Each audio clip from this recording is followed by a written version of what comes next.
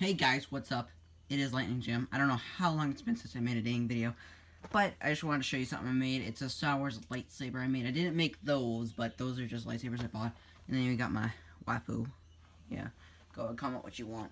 And I guess you know what those lightsabers are, but I did paint one of them to be purple, so because purple is my favorite color. And this one's Qui-Gon's, but it's red, so you know. Whatever. Okay, so here's the lightsaber I made. It's, I made it all by myself, completely all by everything I found. I just found this stuff laying around. So, as a fly. So, I'll just go show you the components of it. So, the whole thing is just a PVC pipe. I don't know, 1.25 maybe. I don't know, it's completely through. But, I just took a little piece of thin metal and just put it around, make it a cool little design. Put some electrical tape on the edges, and then took a hose clamp, put that on, and then hot glued a nut there, or bolt, whatever you call it, and I just painted it red, and put the screw there. So this lightsaber, you could actually put a dowel in. So I have these cheap lightsabers that I bought. They were only they were $4, so why not, right? So I'll show you it really quick.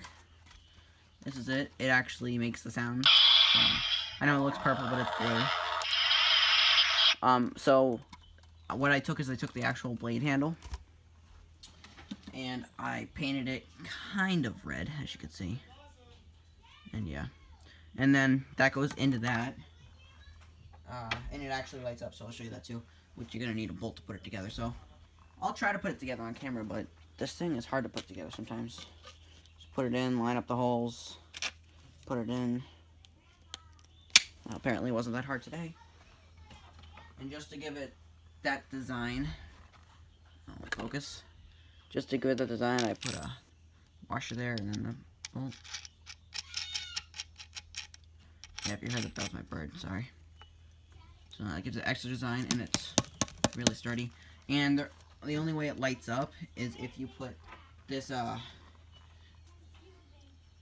E300 flashlight in it, which is extremely bright. So that just goes in the bottom like this. I didn't plan this at all. It just fits, and then it's in. So now I'll turn off the light so you can see what it looks like. I kind of have to go around you guys, turn off my lights in my bed.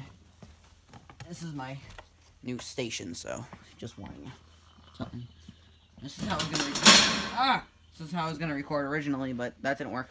So it's turning on. So the whole thing lights up, and that's just, I think, the coolest thing. And yes, the hilt does light up. As you can see, I messed up here by grabbing it, seeing if it was dry, and it wasn't. So yeah, smart of me. But it works, and it's really cool. So yeah. And guys, hope you enjoyed this video. If you did, leave a comment and subscribe if you like this. See if you want an actual tutorial of how to make that. I'll show you. And I'll see you in the next video, guys. Peace out, home slices of the dogs.